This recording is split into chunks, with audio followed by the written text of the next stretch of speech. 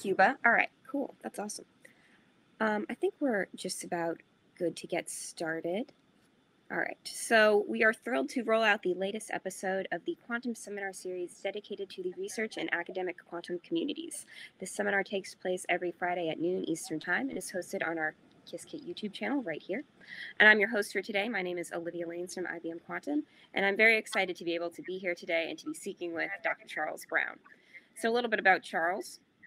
Dr. Charles Brown is an experimental quantum physicist, science communicator, and champion for Black Americans in STEM. Charles earned his BS with honors in physics at the University of Minnesota Twin Cities and his Ph.D. in physics at Yale University.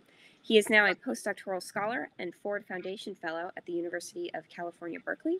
At Berkeley, he is a member of the Ultracold Atomic Physics Group, where he investigates ultracold atoms trapped in optical lattices, which offers an avenue to study a rich variety of many-body quantum physics phenomena. Charles has a history of both empowering students, spanning the elementary through graduate levels, in pursuit of their STEM interests and advocating for their inclusion and retention, which is just awesome. So, Charles, I'm really happy to have you here today and to listen to your talk on non-equilibrium phenomena of ultracold quantum gases trapped in optical lattice potentials. How's it going today, Charles? It's going great. I'm really happy to be here. Thanks for inviting me. Yeah, we're super happy to have you.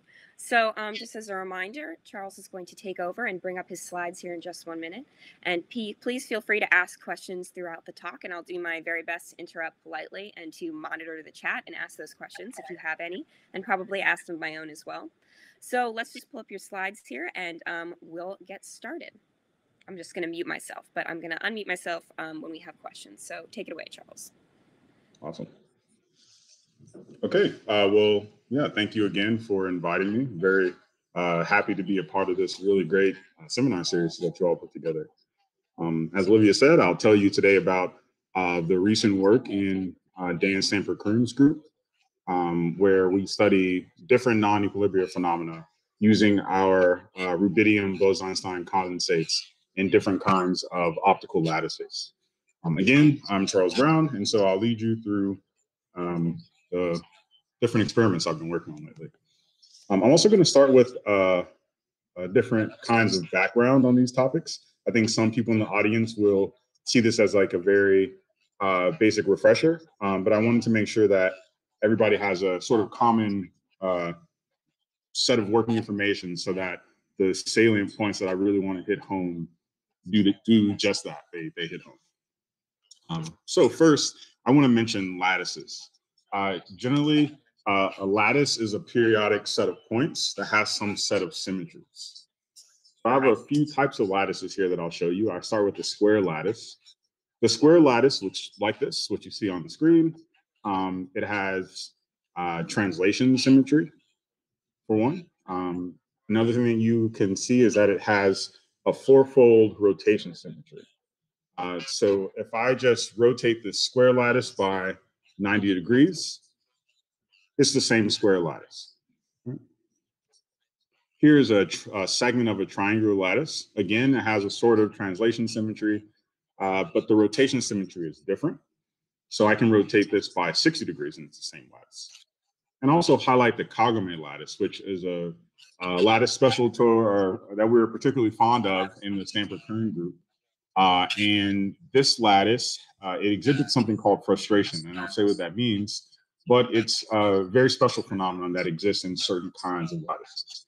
The kagome lattice looks like this. So again, it has some sort of translation symmetry, but it also has the same rotation symmetry as the triangle lattice, but it also has some other interesting properties. And like I said, I'll get into it. I also want to mention band structure, and I'm going to sort of hit on this topic in a couple different ways throughout this talk. Here's an example of a one-dimensional lattice's band structure. So lattices have band structure, and I'll get more into that. But you can compare the kinetic energy of a particle inside and outside of a lattice to sort of see this qualitative difference between atoms or particles inside and outside of a lattice. So here on the left, I have a picture of the kinetic energy of particles versus their in-lattice momentum for a lattice that is sort of as weak as possible. So basically the lattice is not there. And so what you see is that the energy, the vertical axis, as a function of momentum, the horizontal axis, it varies quadratically like you would expect. This is, P squared over 2m kinetic energy. And so you see these parabolic features that show you the normal relationship between energy and momentum that we expect outside of a lattice. However, when you turn up the lattice, when you actually provide confinement of your particles via the lattice, what happens is you open up these gaps between these curves at certain over certain energy ranges. Now, this is a band gap, and I'll say a bit more about this. Great. So the main point here that I wanted to say on this slide is that a solid's band structure describes the allowable energy levels for, in solid crystalline materials, electrons in the lattice. And band structure explains a whole set of material properties, but I wanted to highlight these. The electrical resistivity, different Hall effects, like the normal Hall effect, the spin Hall effect, the anomalous Hall effect, optical absorption. And so that might be one that some people are very familiar with from like solar cells, right? Solar cells have some band gap. They absorb at their band gap. I think a lot of solar cell people try to make the band gap of their cells sort of peaked around the peak distribution of the sun, that kind of thing. Orbital magnetism associated with motion of particles instead of their intrinsic angular momentum, their spin, or topological insulators. Okay. And so when I was mentioning the properties for this qualitative difference between particles in a lattice that basically doesn't there, so basically a free particle versus a particle in the lattice, I hadn't yet mentioned a particular way that you describe the wave function of the particles. And so the interesting thing, or a useful tool about that we use to describe particles in a lattice, is something called a block wave function. So this wave function is the object that carries information about physical observables of the particles in the lattice. They take this form. There's some function that's periodic. It has the periodicity of the lattice, this U, and there's some phase that the particles accumulate as they move from lattice side to lattice side. Also know that these U's are, again, I just said, but they are periodic. So if you look at this function U at some position in the lattice, and you translate, and you look at it, you look at a position in the lattice that is that initial position plus some lattice vector R away. A lattice vector is a vector that describes the periodicity. Then you should have these functions be equal. Right? So these are two very important concepts that we use for describing the properties of these lattices. Okay. So now I want to get into, I've told you about lattices. This is a talk all about different effects with lattices. I want to tell you about the first topic I want to discuss, and that is the presence of geometric frustration in our kagome lattice system. Okay, and so what I want to say here, this is the main takeaway. Frustration is the conflicting interatomic forces that make unclear the lowest energy state of a system of particles. A nice example of this is thinking about a small system, a system of 3 spins, something you might call magnetic frustration. So here I have an equilateral triangle, and I can put different spins on different points of this triangle, only on the vertices though. So imagine I have a spin up here. This spin is this particle that can only be up or down, as many of us know. If I put a spin down at this other location, the question is, should the spin at the top of the triangle be up or down in order to minimize the energy of the system? If the spin is up at the top, then the bottom left spin and the top left spin, they're both pointing up. This is a higher energy interaction. Or if I put the top spin to be spin down, then the top spin and the bottom right spin are pointing in the same direction. This is a higher energy interaction. And so what is the lowest energy state of the system? It's hard to answer that question. There's a degeneracy here. There's another kind of frustration associated with not the intrinsic angular momentum, the spin, but at your different lattice sites, what is the sort of the motional states that you are interested in, the motional states of the atoms at the different lattice sites. So here's a picture of a cubic lattice where at each point, here, here, here, here, etc., where the particles would be, you can have some spin or some orbital angular momentum that could also become frustrated. Okay, and so what's our goal in this work? It's to study the physics of orbital frustration. We're not looking at magnetic frustration, although you can learn some stuff about the other. And we want to learn how it leads to exotic states of matter. And so we do this by creating a Bose-Einstein condensate in the lab, and we put it in the lattice, in a lattice that causes orbital frustration. There are a couple lattices that are highly frustrated. They lead to some large degeneracy of what appears as the lowest energy kinetic energy states or energy states of the system. Two that are particularly interesting are the Lieb lattice and the kagome lattice. So the Lieb lattice looks like this.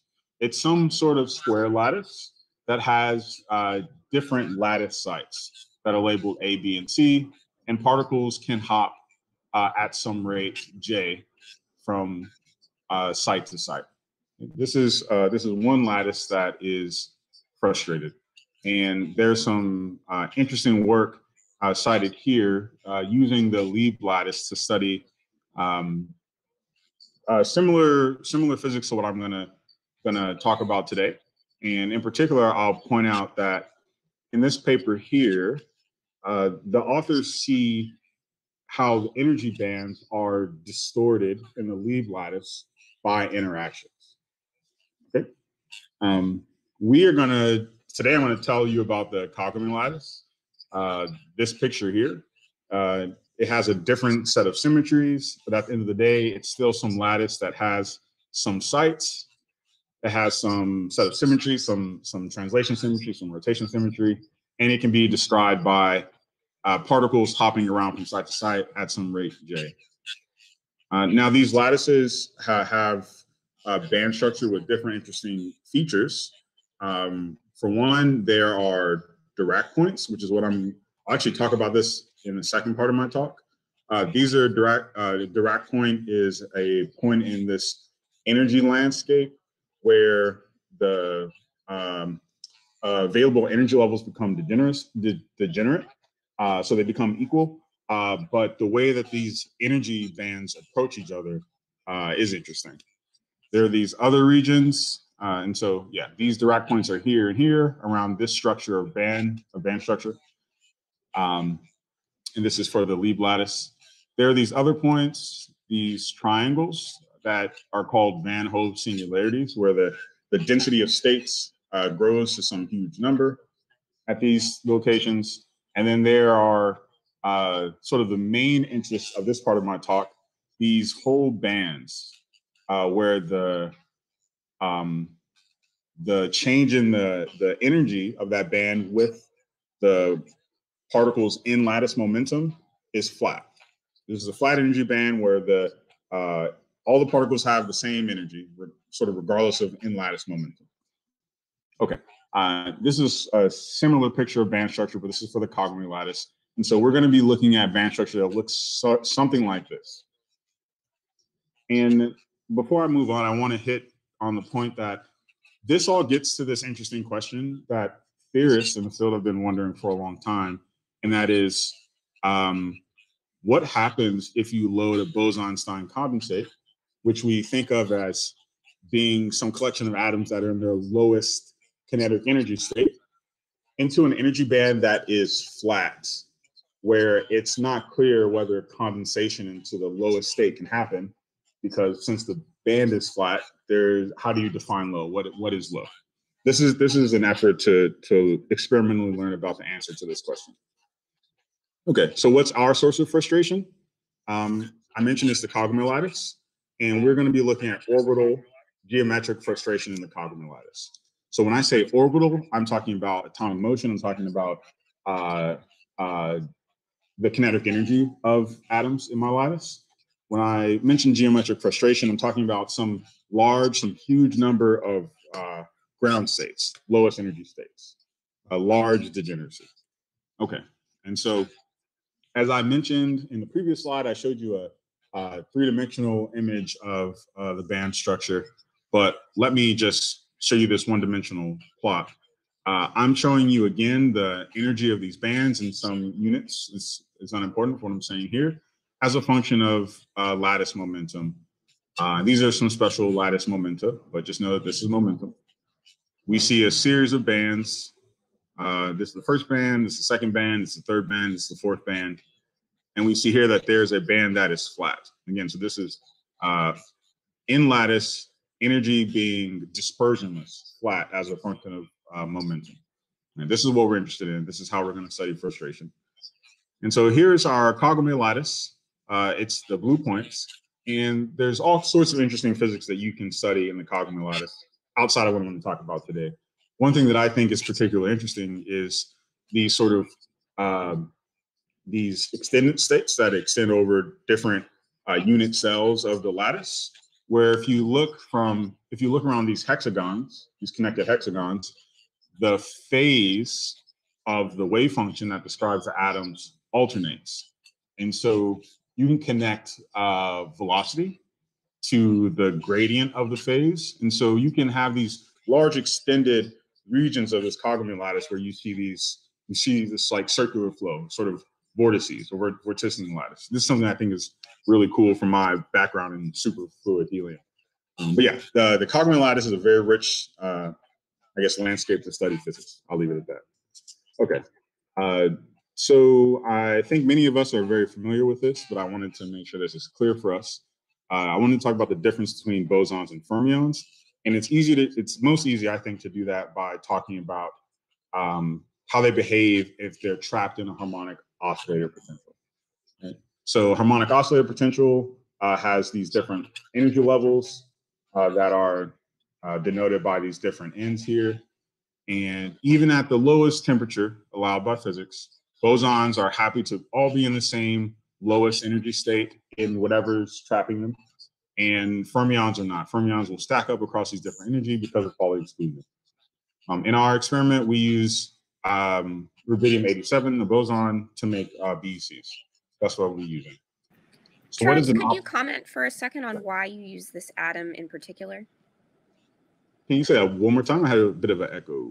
Sorry, could you just comment for a second on why that atom in particular is the one that you guys are using in the lab? Yeah, so rubidium is nice because it has a single valence electron. The whole column on the periodic table does.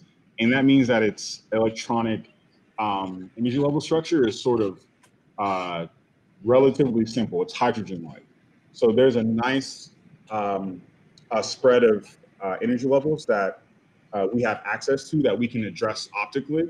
And so that makes it simpler compared to some two valence electron atoms, for example, to do things like cooling. To do the standard techniques we use to like cool these atoms from room temperature, really hot from an oven down to quantum degeneracy and like turn them into a Bose-Einstein condensate. Great. Okay. Awesome. So yeah, the optical lattice potential. What is it, optical lattice? Well, you can think about two traveling waves approaching each other. I have a red wave and a blue wave approaching each other. If I look at their sum, I see this black wave. It makes a standing wave. I can do this with lasers. I can point two lasers at each other. And in this region, if you look at the time average electric field intensity, what you get is something standing that looks like this. And you can make it so that atoms are attracted to the potential minima of the lattice. This is how you make a lattice in one dimension. And you can do this with multiple pairs of beams to make two-dimensional lattices or three-dimensional lattices. And so we make the optical kagome lattice by sending in one pair of beams, this green set of beams, that approach each other with a relative 120-degree angle in the plane of the screen. And we overlap that with another lattice where we've done the same thing, but of a different color. And if you look at the region here in the middle, what you see is a potential energy landscape for the atoms that look like this. The black points are the points of low kinetic energy, potential energy, where the atoms will go. The white parts are where the atoms will be repelled from. So this is our kagome lattice. You can see this triangle here, this triangle here, this triangle here. So just like I showed you before, this is a lattice of these vertex-connected equilateral triangles. Sorry, maybe I missed it, Charles. What was the point of the two different colored lasers? Yeah, I totally glossed over that. This is an important thing. So the overlap of these two different lattices is what actually allows us to get the kagome lattice. So this region here, it excludes the atoms. It pushes the atoms away, and it comes from overlapping these two sets of beams in a way where one of the lattice sites of one of the underlying lattices doesn't allow atoms to be here. So let me say that the red beams here make their own lattice. And the green beams make their own lattice. We overlap these two lattices together. And because these two lattices are used with two different kinds of laser beams that have a factor of 2 difference in their wavelength, you generate a lattice pattern that looks like this kagome lattice. Okay. Yeah, if the beams didn't have this factor of 2 difference, you would not generate this kagome lattice. You wouldn't be able to. Right. Okay. Got it. So here, let me get into our experimental results. What do we do in this first measurement? We take a rubidium BEC and we shine a laser onto it that is offset from the center of the BEC to impart a momentum through dipole force. So we accelerate our BEC to some velocity, and we then ramp up the lattice, for example. And in doing so, we can load the atoms into different energy bands of the kagome lattice. Here are measurements that show proof of us being able to do that. Here are simulations to compare these measurements to. So what are we looking at? We're looking at diffraction images of this BEC. So BEC is wave-like, and we can load it into a lattice and shut off the lattice. And what we recover from this process are momentum space pictures of the atoms having been in the lattice. So we can learn about the state of the atoms in the lattice in this way. So at the ground band, in the lowest energy band, where the atoms have 0 velocity, we expect, after loading the atoms into the lattice and shutting it off, the diffraction image to look like this rotationally symmetric picture. And we see something that is qualitatively very, very similar to this when we actually do it in the lab. In this situation, where we move the atoms to a different band, we see a different, we expect, I guess we predict a different diffraction image, and we see just this. This is the second band, or if we compare what we measure to what we expect for loading into the third band, we see that there's quite a lot of agreement. So this is just verification that we can indeed load atoms into different bands, and we can move them around in different bands. Now, I actually misspoke. Yes, this was not a second band picture. This is an image of the atoms at a different quasimomentum in the first band. Okay. Now, what I want to get to is this idea of the group velocity of the atoms. So the Feynman-Hellman theorem, this sort of general result in, I guess, quantum mechanics, if you will, allows us to relate the energy in the lattice directly to this group velocity. And the group velocity is essentially the derivative of the band energy.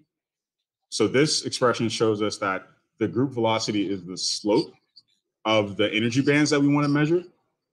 And it's very easy for us to measure group velocity. So what we do in our experiments are we take images that look like these, and we analyze the center of mass, and we count the pixel intensity in the image, and it gives us a group velocity. And we know that that group velocity is the local slope of the band at that momentum. And so as a function of momentum in different bands, if we take measurements of this group velocity, we get essentially the derivative of the energy bands. And so if we want to start to think about which band is flat, then we should look for a third band that has group velocity of 0. That would be a flat band whose derivative is 0. And so here, what we're doing is plotting the group velocity as a function of momentum, in lattice momentum, in the different energy bands here. Band 1, band 3, and band 4, this is the band that should be flat. So what we expect here, ideally, is that this group velocity should be 0. And this is using a prediction from non-interacting band theory, which is this dotted line, this dashed line here. However, if you compare our measurements, the blue circles, you see that they are consistent with being non-zero. And if instead of using, if you use an improved theory based off the Gross-Pitevsky equation, which is an analog of the Schrodinger equation, but you have this extra term that cares about a potential, effective potential generated by atom-atom interactions. So a term in the equation that cares about density. And you try to predict what the group velocity should be in the third band. You see this black solid curve, which at least at this scale agrees much better with our measurements. Okay. And so what we have come across is this idea of band structure renormalization. Right? Interactions between the atoms, they restructure the optical lattice itself, providing this self-consistent band structure. I mentioned that, we use the Gross-Pitevsky equation, this Schrodinger-like equation that has this extra term that cares about density. And it's the density or the atom-atom interactions based off of that density, which adds a sort of additional potential to the atoms that gets added on top of the external kagome lattice potential that we apply with lasers. And so these atom-atom interactions sort of distort the effective lattice that the atoms see. Okay, so here's a way for us to sort of think about what's happening. This is an image, a simulated image of one lattice site of the kagome lattice, one unit cell, excuse me. A unit cell being the sort of smallest object of an optical lattice that you can translate around to span the entire lattice. So this is what the unit cell of the kagome lattice looks like. And it has 4 different sites, one of which is excluded in the way that I mentioned earlier when Olivia asked about the kagome lattice picture that I showed. If we look at the population of atoms that are distributed between these different sites, the different sites of this real space lattice, as a function of how deep, I shouldn't say this, too jargony, as a function of how much the atoms are affected by one of the subcomponent lattices, the green lattice that adds to the kagome lattice, we see that the atoms are redistributed between these different lattice sites. So as we deepen, as we increase the binding from one of the sublattices, the green one, we see that the population of atoms in site A decreases, or the population of atoms in B, the sites B and C increase. And so these are atoms that are being shuffled around the real space lattice. And again, remember that the density of atoms matters. The density of atoms changing means the extra potential that the atoms experience change. So you're changing Charles, the effective potential. I just want to make sure I understand this before we go forward. So you're plotting this as a function of how much they feel those extra interatomic effects that change the potential. Is that what you were saying when you meant by deep? No, maybe indirectly, but so again, there are two lattices, and I overlap them. I am changing the attraction of the atoms to one of the lattices. I'm making the atoms want to be pulled towards potential minima of one of the lattices more as I move to the right in this plot. Okay. And what this is doing is shuffling atoms around. Okay. So now you're plotting. So the different colors are the different sites. I see. So the different sites. Yep. Okay. Yep. And the atom population gets changed in different sites gets changed as we deform the lattice, basically. So deform the cognitive lattice. And what's the difference between B and C here? Like in the image on the left or the right? On the right. Well, I guess the left too. It's the let's see, what is so every lattice has a unit cell that you use with a certain number of sites that you have to move around to span the lattice. And so what this is showing is that the population of atoms becomes sort of equally distributed when you in the B and C sites. And if you look at this image, this is quite different than the cogome lattice. This is not the cogome lattice that you expect. Okay. So it's the atoms interacting, making a sort of new potential for the atoms that doesn't look like the cogome lattice. And so based off of this, you perhaps shouldn't expect to see a flat band because this real space lattice that you expect doesn't look like the cogome lattice. Okay. Okay, cool. Yeah, and so another way to think about how the group velocity, or so the slope of the energy bands, is changing. Here we are plotting the slope of the third band as a function of the depth of the lattice. This is one of the component lattices that make the cogome lattice. Okay. And so we see that if you look at our measurements, the blue dots, and you compare them to your expectation for how the group velocity should change as I deepen the subcomponent lattice, it doesn't agree as well with the non-interacting theory, so atoms have no interactions, compared to the theory where we take into consideration the fact that atoms are interacting with each other. Another way we can look at this, and perhaps this is the most direct way to see that this is an important effect, is looking at how the group velocity changes as you change the atom density. So this is like a direct sign. This is a direct look at the term in the Gross-Petevsky equation, which changes the potential that the atoms feel. So we see that if we compare our data, the blue circles, to this theory curve, we do indeed see that the slope of the third band changes as a function of density. So this is, lattices have bands that look a particular way. Changing the structure of a lattice changes the energy bands. If I change the density of the atoms, I'm changing the shape of the energy bands. And this is because in our system, we are moving away from the cogome lattice by introducing interactions between atoms. Cool, that's awesome.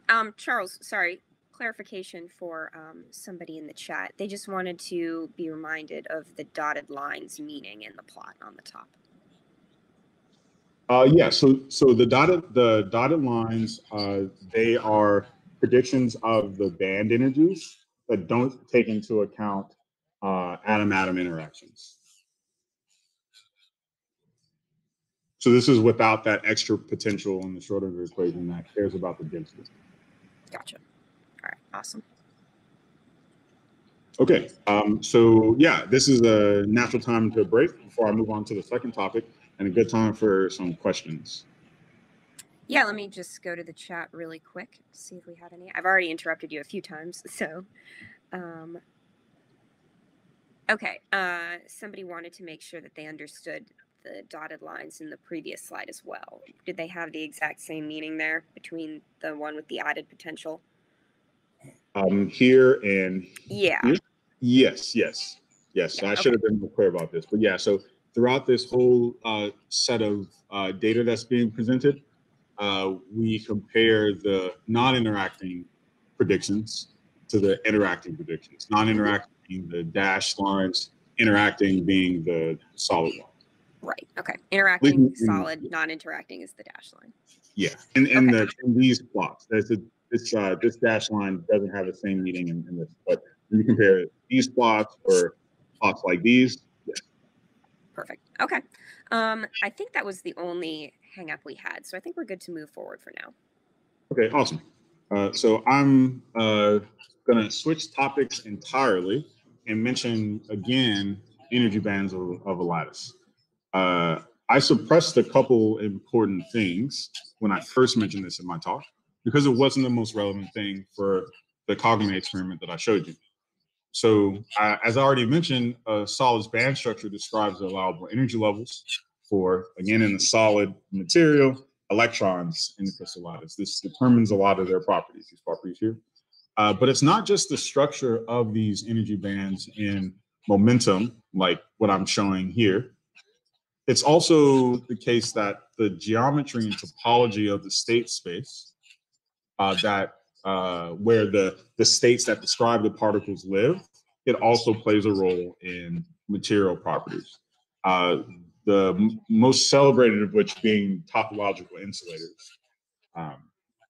Okay, so as I mentioned earlier, these block wave functions, these psi's, these describe the particles in the lattice.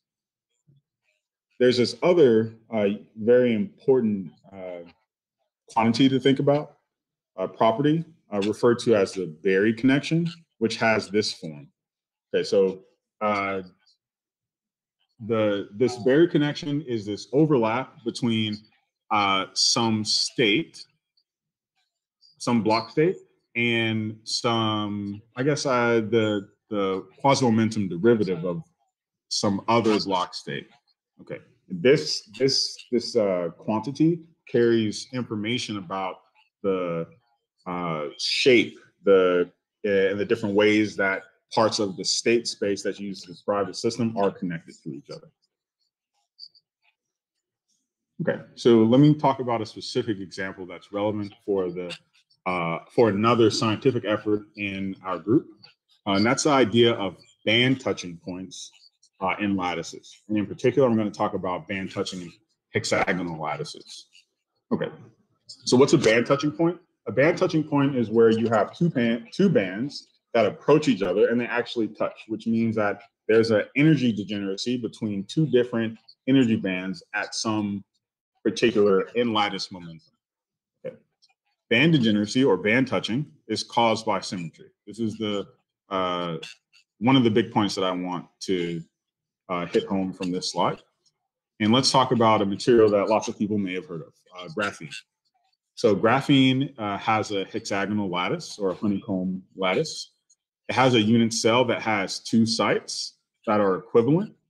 And so I can take this picture and I can translate it by two particular lattice vectors. One that sort of points in this direction, the direction of my mouse, and another one that points in this direction. And if I make repeated copies of this image, shifted by one of these lattice vectors in any direction, I can create a big honeycomb lattice, a big hexagonal lattice. Okay. So here is a one-dimensional cut of the energy bands of the hexagonal lattice or the graphene lattice. And I'm just showing two energy bands, one band being associated with one side of the unit cell, another band being associated with another side of the unit cell. So, I have this, you imagine that a lattice is sort of like a collection of little harmonic oscillator wells that have the geometry of whatever lattice you're talking about. And so each little well has the lowest motional, they have a set of motional states. I'm thinking about the lowest motional states. And so that is the ground state of motion in these little harmonic potentials. And so when I think about it this way, for each one of these sites in the unit cell, so there's two, I get two bands. Okay. So here are my bands, and if I look at these particular points in quasimomentum, I see that these two bands touch. The two bands become degenerate here and here, and these are referred to as Dirac points.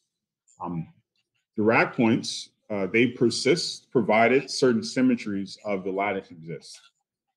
Those symmetries are inversion symmetry and time reversal symmetry.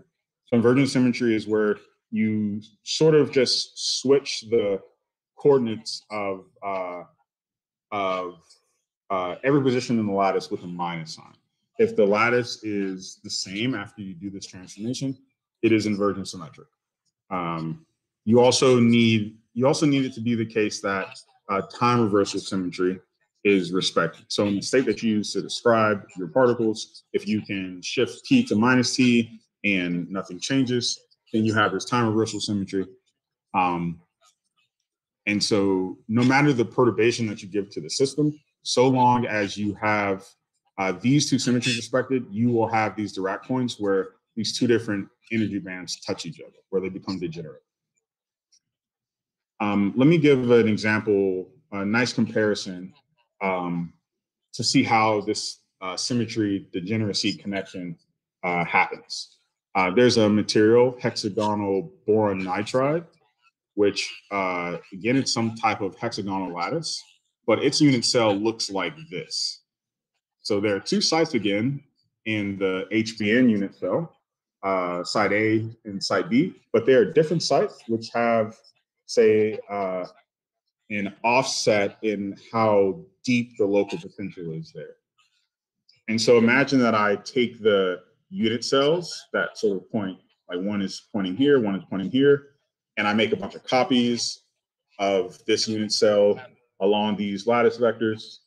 And I do this transformation, R goes to minus R, so just a negative sign, flipping the positions of these things.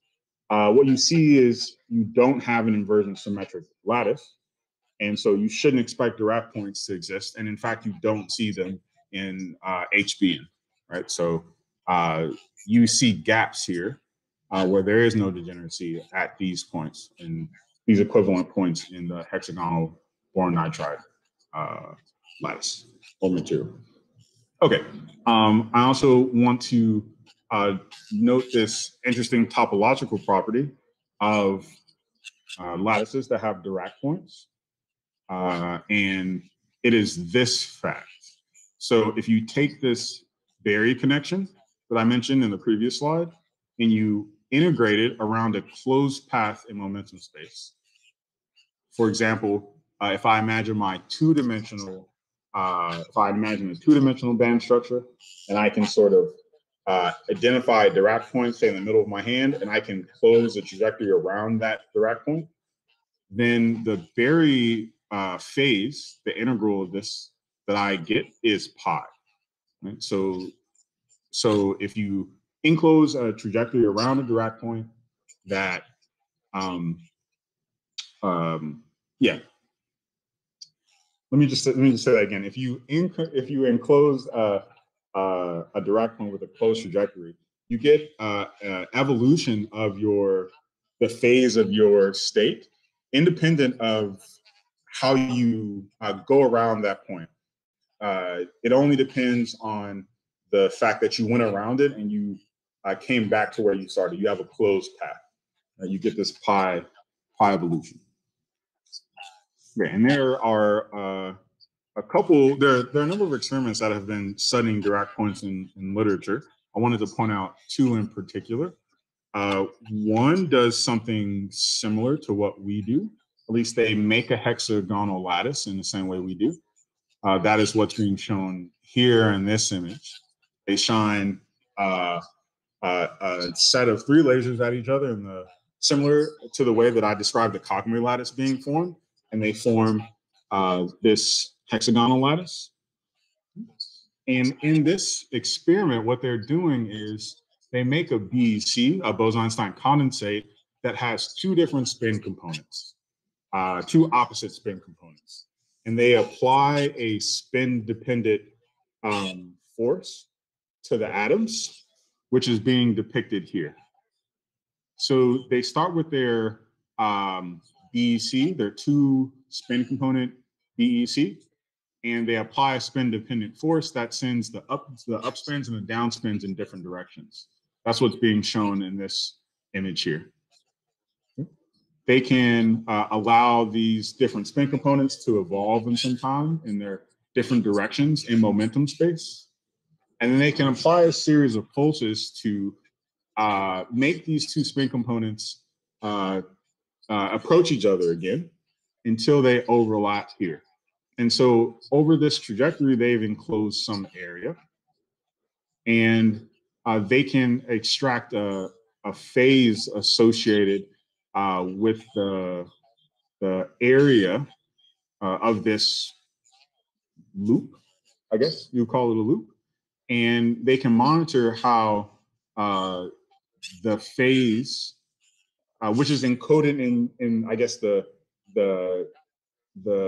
population of first band or second band atoms in this hexagon lattice. They can learn about the phase evolution of the band population as a function of the area and whether or not it encloses this point here, which is the Dirac point. And that's what this plot is here. So they're measuring as a function of momentum, this phase that I mentioned, and they see that once they get to this point here, labeled as K, this is the Dirac point, they see a pi phase flip. Right? So this is a verification or experimental evidence of this pi phase evolution that you get from this topological aspect of the states that you're looking at. Now this was done with some with the BEC, as I mentioned. Here's another experiment done with, instead of a BEC, a fermion analog, a degenerate Fermi gas. And in this experiment, they study it in a checkerboard lattice, which it's not a hexagon lattice. That's okay. It has a different set of symmetries, but it still has a Dirac point. And so in this experiment, they take their gas, they move it in momentum space, or their quantum degenerate Fermi gas, they move it in momentum space through a Dirac point, and they monitor what happens. In this experiment, they have the ability to change the potential depth at each one of the sites of the unit cell of their lattice. So remember, I mentioned that in the graphene lattice, the 2 sites of the unit cell are equally deep. In the boron nitride lattice, there's a depth asymmetry. Okay? And they have experimental control over this depth asymmetry, and they control it with this detuning delta. Okay? What they're looking at here is a plot of the transferred population from the lowest band, from the first band to the second band of the honeycomb lattice, as they move it through a Dirac point that exists or doesn't, depending on if they balance the site asymmetry between the 2 unit cells. So you see this large transfer population of atoms from the first to second band in the case where they set this to tuning such that they have a graphene lattice, which does have a Dirac point. And as you change this to tuning away from this associated max value, you create a asymmetry in the depth. And so you move away from, you remove inversion symmetry. And so you eliminate the Dirac point. And so you don't see this interesting effect of having band population invert as you cross the direct point, or seeing an associated pi phase flip when you move to the direct point.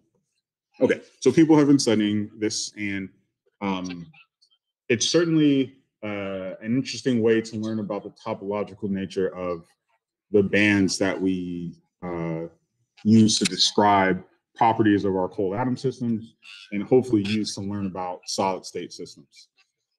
Okay, so again, to make an optical lattice, we overlap some beams. We only need one pair or one set of beams here, 3 beams with this relative 120-degree angle of incidence. And if you look at the potential associated with the intensity at this overlap, what you see are a series of potential minima that I've marked with these green dots. Right? So this is my hexagonal lattice. This is one of my unit cells that I'm circling with my mouse. And this lattice has these unit vectors, A23, A12.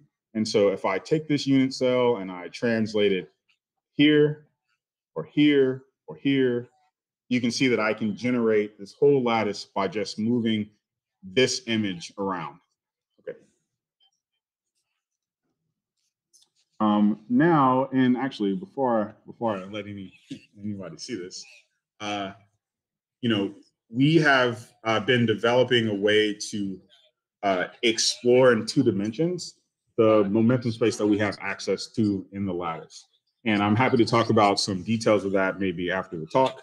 But I guess I'll introduce it a little bit. But what I'm about to show in a couple slides are measurements where we use a new technique in our lab where we can create a lattice and then we can move it in arbitrary directions in a 2-dimensional plane, which allows us to, at least in the lattice frame of the atoms, in the lattice frame, it allows us to initialize some state of atoms in the lattice to some arbitrary quasimomentum. Anywhere in the 2-dimensional momentum space that we have access to. Okay. And so this is a bit in the weeds, but I wanted to talk about how we do this. This is, at least what's on the right is an important point, and I need to show you something about how we do this on the left. So we can move around the lattice by creating a frequency detuning between one of the pairs of beams that we use to make it. If we create a frequency detuning between one of the pairs of beams, then you can make the lattice move along that lattice vector. So along one of the vectors, A23 that I mentioned, or A12. Okay. In order to do that, we have some control voltage that we can apply that allows us to create a frequency difference between 2 lasers. So we can use it to make a lattice start moving in one direction. And we have these parameters, Q1 and Q2. Doesn't really matter what they are so much, but what they allow is for us to have active feedback control over the positioning of the lattice while we are moving it. And this is an important point for what we hope to do with the kagome lattice.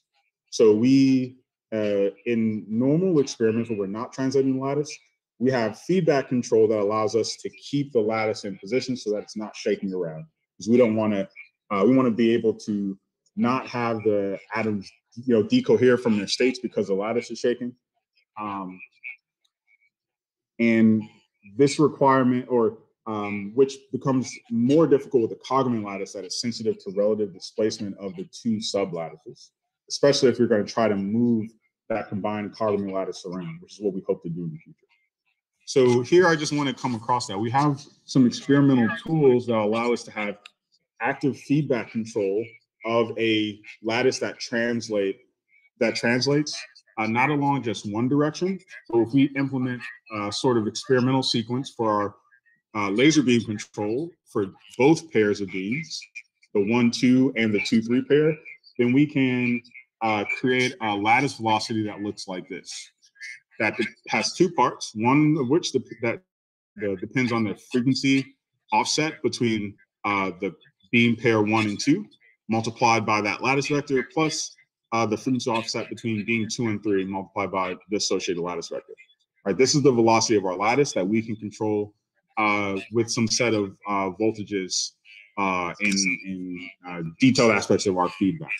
But what that allows us to do is to give the atoms in the lattice frame some quasimomentum Q that's equal to minus the single particle mass times this lattice velocity. Okay. So this image is an image of our momentum space. It's kind of a busy image. Let me say a little bit about it. This is a two-dimensional momentum space. This vector Q is the quasimomentum of the atoms in the lattice that we can initialize with our feedback system, with our lattice control system. And we can give it different momentum by changing the angle or the length of this Q relative to, say, this horizontal line that goes through this black point, which is 0 momentum. Okay. There are also different Brillouin zones, and I didn't say what Brillouin zones are, but they have to do with the periodic nature of the wave functions in the lattice. It has to do with the periodicity of the block wave functions. Hey, Charles, I'm sorry to interrupt you. I'm picking up a lot of interference all of a sudden from your computer. It's from my computer. I think so, because I've been on mute. I hear like something buzzing in the background, but okay, maybe it's gone now. Yeah, okay. Yeah, so there are these different Brillouin zones. This is the first Brillouin zone. The blue triangle is the second Brillouin zone. The green is third Brillouin zone. The purple is the fourth Brillouin zone. And just a way for us to, oh, I do hear that. Do you have any headphones nearby? It might fix it really quick.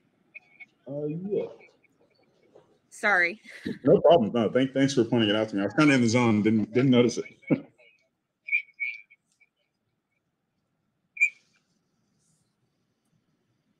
Okay, can you hear me?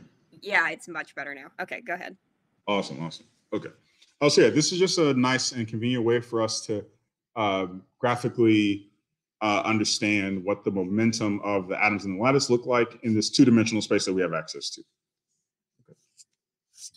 Okay. So we want to see if our lattice translation works.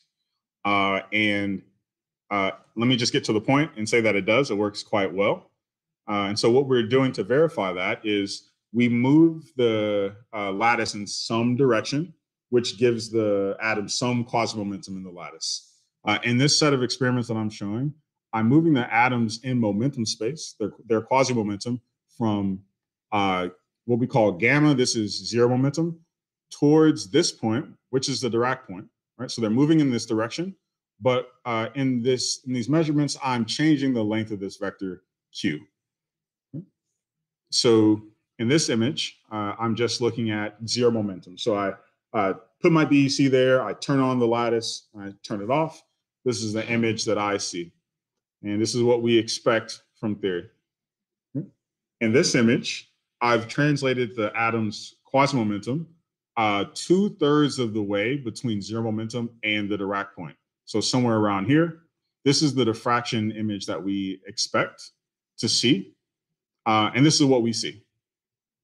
Here, I've done a similar experiment, but I moved the quasimomentum of the atoms from 0 momentum through the Dirac point. This is the diffraction picture that we see. This is what we expect. So these seem to agree very well, and we are confident that the lattice translation works pretty well. And so we should have access to being able to send the quasimomentum of the atoms anywhere in this two-dimensional structure. I only have 2 more slides, 2 more contentful slides. I know I'm about an hour already. And this is just a little bit of lead up to get to one data set that is very new and we're very excited about. And this is all very preliminary, I'll say. But it's helpful to think about the tight binding model in this lattice. So I can write down a very long Hamiltonian that describes in position space the system that I'm looking at for these atoms. But it's useful to just look at for really deep lattice, a very a very strongly confining lattice that has this geometry, it's useful for me to look at the Hamiltonian in a basis described by the two bands, the two lowest bands of the lattice. And that's what I've done here. So this Hamiltonian can be described by some hopping amplitude, J.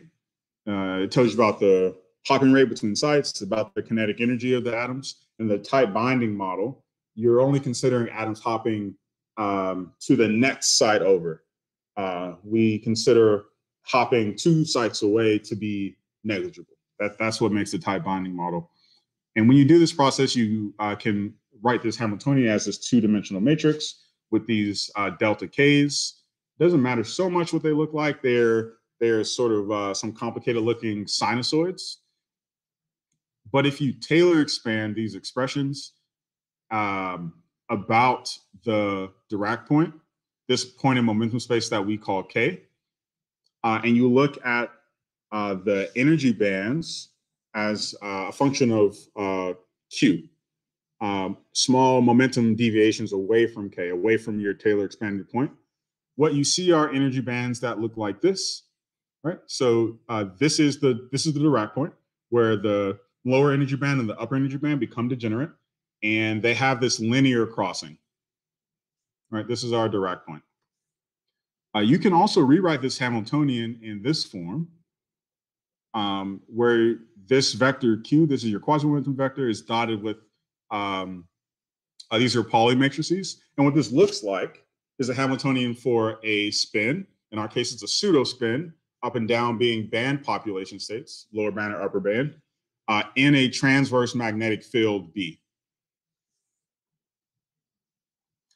And so this creates an interesting opportunity to send the atoms into some along some trajectory in quasimomentum, say to the Dirac point K, and then move it off at some angle and see what happens as a function of angle.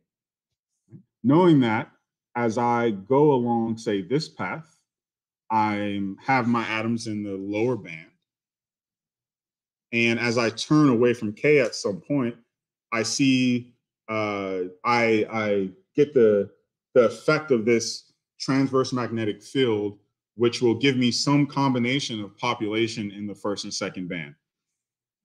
So for example, you might expect to go along this path from, say, 0 momentum over to K and turn right. And now I have effectively a spin down with a field, a transverse field that puts my system into a superposition of up and down. Okay. Here's a picture of my Brillouin zone. So this is my quasimomentum space, my momentum space. And so I'm going from 0 momentum over to the Dirac point, and I turn at some angle theta. These are actual measurements of us doing that, where we use this technique called band mapping to turn images of our atoms after they come out of the lattice into relative populations in different bands. So if we carefully turn off the lattice, we can map different velocity components of the atoms onto a corresponding energy band. And we can do that by thinking very carefully about how to overlay these hexagons on top of images of the atoms when we do this band mapping process. So here I'm looking at band mapping pictures as a function of this angle theta, where I've parameterized it with this n. So this is at angle pi over 6. This is at angle pi over 6 plus pi over 4, etc. Right? So I'm measuring band population as a function of this angle around the K point. And what I see is this band population plot here. So the sort of cartoon image I gave of approaching the K point and turning at some angle, projecting onto creating the superposition and then projecting onto one of the bands is exactly what we see. This state being some linear combination, the state that we see being some linear combination of atoms in the first band, atoms in the second band. And so in our band population measurements as a function of theta, we see that band 2, the population, which goes like the square of, this term, so sine squared of theta over 2, it looks just like that. And the band population in energy band 1 looks like cosine squared over 2. Okay. And so this is an interesting effect of singularity of the wave function at the Dirac point.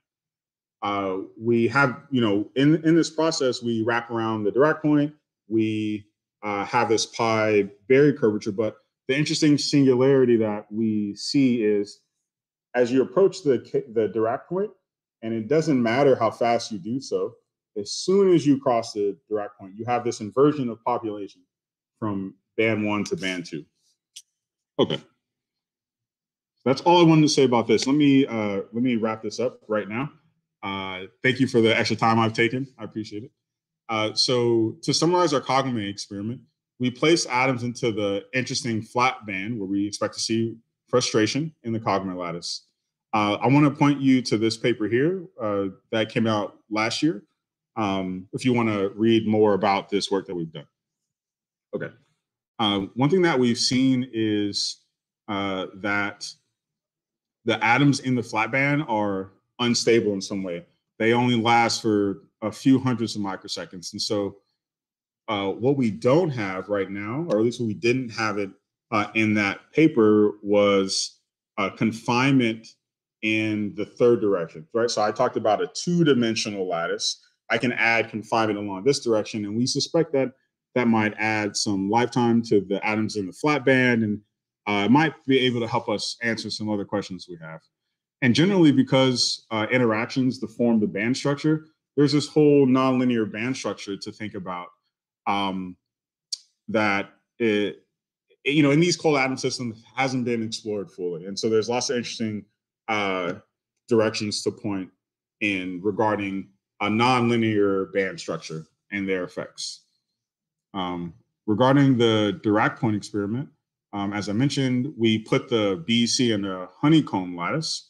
We use this new technique we have in the lab of arbitrary lattice translation to move the atoms through momentum space.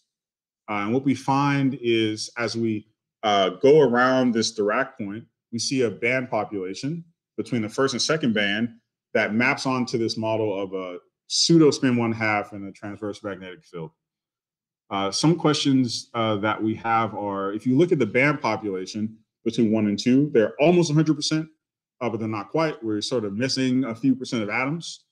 And the question is, does this have something to do with adiabaticity of our translation? Right? We move the atoms through momentum space towards the rack point where the band gap is decreasing.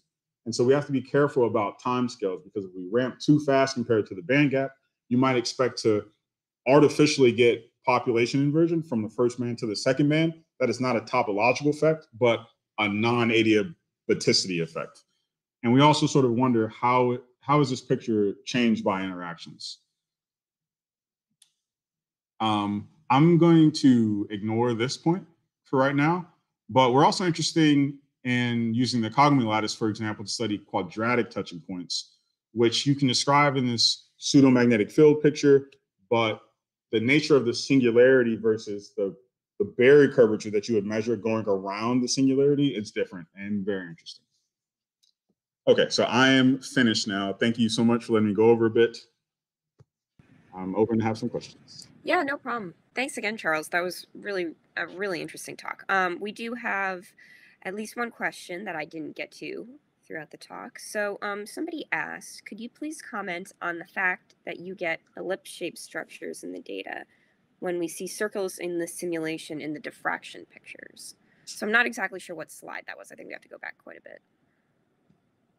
Was it in the Dirac point part or the BC or the kagome part? I think it was in the later half. The later half. Ellipse-shaped features. I wonder if they're talking about this. I think maybe here. Yeah, they look like they're maybe a little bit more spread out than like the theory would predict. So I think they just want to know what effects would cause that. Yeah, so That's a good question. You know, we certainly see okay, so let me say it takes 40 seconds to run one of these experiments. So from having a gas of atoms at say 200 Celsius to a BEC in the lattice, wrapping up the lattice and shutting it off, it takes 40 seconds to generate an image like this. And so we run these experiments back to back to back. And as we look at experimental shot to shot, there are fluctuations in the system that cause sort of shot to shot variation, say in the atom number in the BEC that we have to be careful to control, or even um, or even you know fluctuations in the beams that control the lattice, right? So I have these beams coming in, they overlap to make a lattice, and if there's some fluctuation in say the position, then the overlap between the beams that make the lattice is a little different. Maybe it distorts lattice geometry a little bit. Maybe the lattice looks tilted or curved in some weird way. Maybe when I load the BEC into the lattice in the first place, the trap that we used to make the BEC was shaking, allows the BEC to shake a little bit, and so I load the BEC into the lattice with some uncertainty and momentum. I mean, all these effects can make for sort of strange images that look like this. All right, awesome. Yeah, I think, it looks very similar to the theory, but obviously when you do experimental work, nothing is perfect for Yes. a million reasons, Oh is the yeah, short and answer. in BEC lattice experiments, there are really a million reasons. Sure. So, in the interest of time, I wanted to ask one more question, Okay. and this is sort of a vague question, so bear with me for a minute. I think obviously a lot of this work is really interesting. It's very different than the type of work that I'm used to and that I've studied. So, if you could get into the lab like tomorrow and do the next experiment that you like sort of have in the back of your head in like 24 hours, what would it be? And what would you be looking for? And what would that imply? Like if you could just do your next experiment in like no time at all, what would Mhm. happen? And what would that imply about, the results in the future of this field in particular? Yeah. So let's see. Maybe I'll answer it about the kagome experiment and for the rack point experiment. Yeah, that would be perfect. For the kagome experiment, I might look for this sort of exotic superfluid state. So there's a state that people refer to as a tryon superfluid. Um, um, and what's the interesting property to know? Well, one, people haven't been able to see it. It's a superfluid that condenses not at like it's when you create the superfluid, its lowest energy state is not at zero momentum, that gamma point, but it's actually at K. And if you're able to do band mapping images, you'd see an interesting distribution there. And I think it'd be super interesting to do. Senior grad student that I've worked with, who's now a postdoc, has been really interested in this a long time, and he's convinced me this is a very interesting thing, and I certainly agree. So seeing this elusive tryon superfluid state would be really cool for the kagome experiment, which would the kagome lattice being particularly useful to like generate this state. As far as the Dirac point experiment goes, it will be studying this quadratic point, the quadratic touching point between bands. So in these points where you have some interesting topological effects, say the rack point, where you see a pi evolution, or what you might call a topological charge of 1, you go around this point in parameter space, and you see evidence of a phase change in your system. At a quadratic touching point, the topological charge is 2. So you go around the point, and that phase change is 2 pi. So you actually wouldn't be able to detect that there's some interesting topological thing that's happened there. But I guess if you go through that quadratic touching point and turn at some angle, you will immediately see that there's something, at least in this 2-band picture where you can swap population between these 2 levels, you'll immediately see that there's some interesting effect having to go with trajectories that include this particular point. And so maybe there's some way to see the effect of these almost hidden singularities in the state space that describes your system. That would be the things I would do. Okay, awesome. So yeah, I guess in the interest of time, we should wrap up here. But I really want to thank you again for taking the time to come and talk to us today. I think that was a super interesting presentation. So yeah, if you have any last words or any advice for our listeners, I'll let you chime in here. No, I don't know if I have any advice. Certainly, I thanks kind of just put again you on the for spot just listening, now. and thanks for inviting me. Stay interested in the cold atom world. I'm not presenting on superconducting qubits and things right now, but there's some interesting quantum computing type things coming along the pipes of neutral atoms, like the neutral Yeah, atoms I'm for talking about here. sure, For for example, sure. people like were really interested in like Rydberg atoms and tweezer arrays for quantum computing. So they're a thing. So stay tuned. Stay tuned. Definitely. No, I mean, there is more to quantum besides superconducting qubits. That's absolutely true. All right. Thanks again, Charles. So I'm just going to wrap things up here. This has been the Qiskit seminar series that we have every Friday at noon. If you haven't liked and subscribed yet, please do so. And we'll see you next week. Thanks again so much for tuning in. Thanks.